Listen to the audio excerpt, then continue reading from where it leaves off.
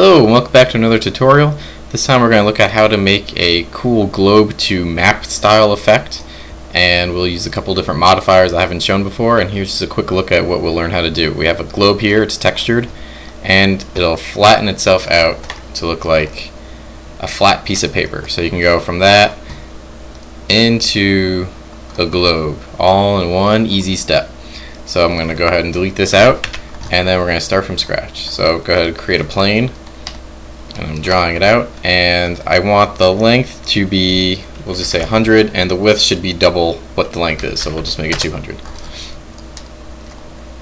Okay, and for the edges here, for the length segments, I'm using 30 and 30.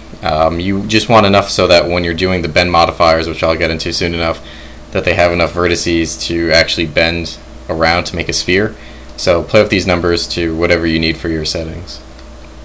Okay, so we have our plane, and let's just go ahead. I'm going to assign an image. This is an image that I think NASA created a long time ago of the world, and nice because it's free, and it's also a seamless texture, so these two edges here and even the top and the bottom all line up perfectly for use. And so once we have that, we can get started with actually making the globe. So for that, I'll use what's called a bend modifier, and this does what it says. It makes the geometry bend around in different angles depending on the axis and angle and direction that you use. For this, I'm going to go ahead and use angle of -180, and you can see that nothing happened just yet because the direction is still at 0, so it's not actually telling it to do anything. And so direction, I'll tell it to use 90, and then I'll use a Y bend axis.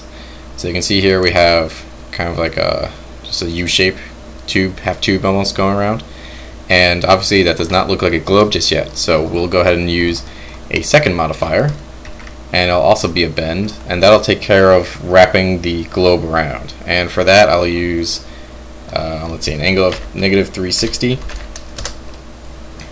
and then I'll use a direction of 180 and an axis on E. And all of a sudden, hey, we have ourselves a globe.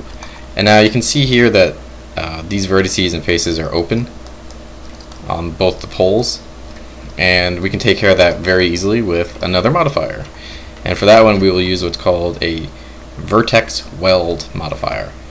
And if you play with the threshold here, you'll see you just play until you have the vertices welded all together.